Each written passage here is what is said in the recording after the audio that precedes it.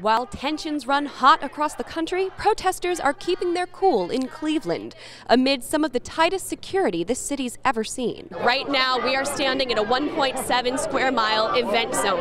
This is a free speech zone. This is a zone where you can't bring in coolers, tennis balls, glass bottles, speaker systems, tents, but you can bring your gun. That's because Ohio is an open carry state.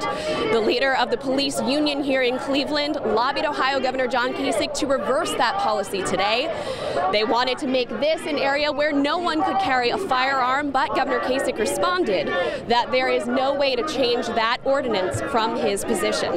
Now, notably, the Secret Service takes charge of security beyond this perimeter where you see the black fence and the white tent. At that point, no firearms are allowed. The city of Cleveland swore in 2,000 out-of-state officers to assist its group of 500. Add 3,000 federal officers assigned to RNC security.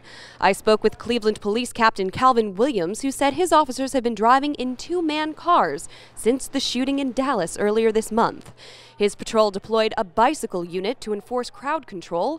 His officers were, quote, escorting protesters downtown yesterday. Over the past few weeks, the American Civil Liberties Union lobbied for an expanded free speech zone, a wider protest area than was originally granted by authorities in Cleveland, Ohio. They were successful in expanding the free speech zone as well as the parade route, though you see these officers lined up on East 12th Street at the corner of Superior.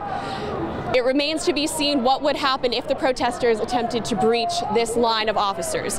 When we started marching, we wanted to make it over to the convention center as close as we could, but the cops kind of corralled us like cattle, and we're kind of going wherever they allow us to go at this point. Donald Trump supporters launched a unity rally ahead of the convention's opening night. Just as Goldwater transformed the Republican Party, we are going to transform America.